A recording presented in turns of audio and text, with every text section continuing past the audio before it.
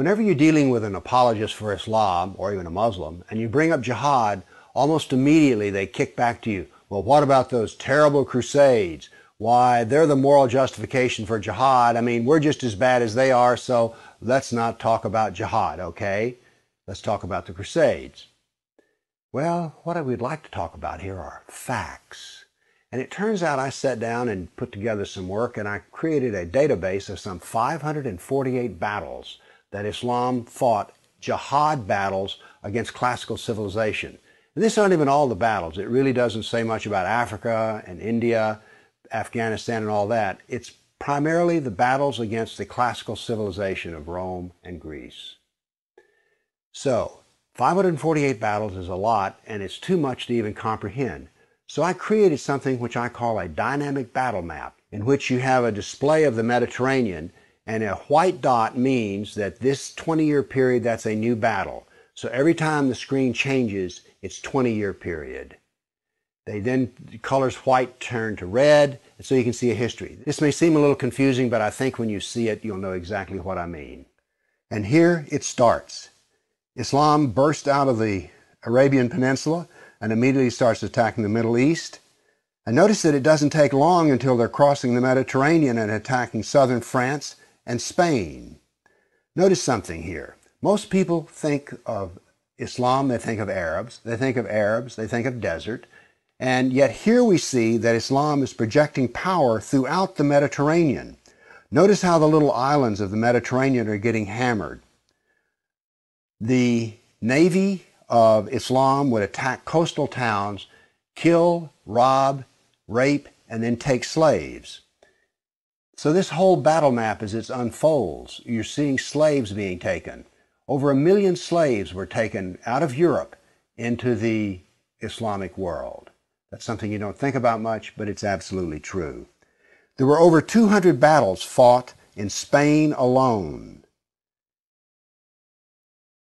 And we also see, however, on the east coast in Turkey, that Islam is trying to break into Europe.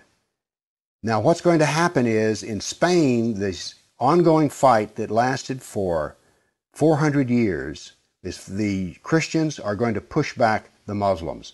But now then, what has happened over in the east is that Constantinople has fallen, and now then Eastern Europe is getting hammered. The jihad now comes to Eastern Europe. It's pushed out now of Spain. Northern Africa is now completely Islamic. The Middle East is completely Islamic. This is all jihad, relentless jihad. And why is it so relentless? Well, Muhammad was relentless in his jihad.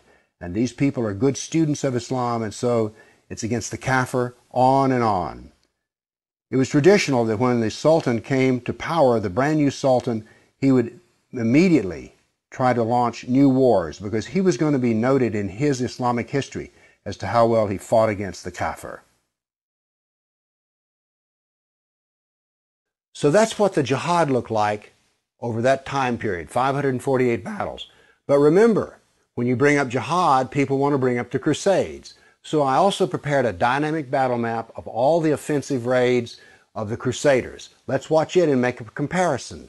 And so it begins. The Crusades enter into Turkey and the Middle East. Battles go on, but aren't there far fewer than you thought there might be?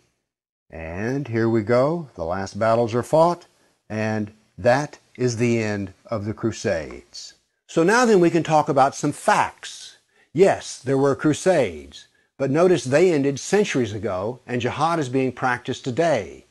Jihad has been with us for 1,400 years. There is no comparison between jihad and the crusades, certainly not a moral comparison.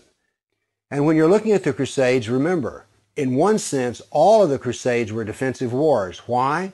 Well, as we saw in the first jihad map, it was Islam that came out of Arabia and conquered the Middle East, a Christian Middle East.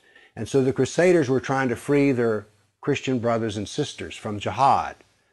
So there's no moral comparison at all. The motivation of the Crusaders was to free Christians. The purpose of jihad is to enslave the kafir. So the next time you hear somebody talk about, oh, those dreadful crusades, you've seen some facts about the matter. Why don't you pipe up and tell them you know, you don't really know the matter.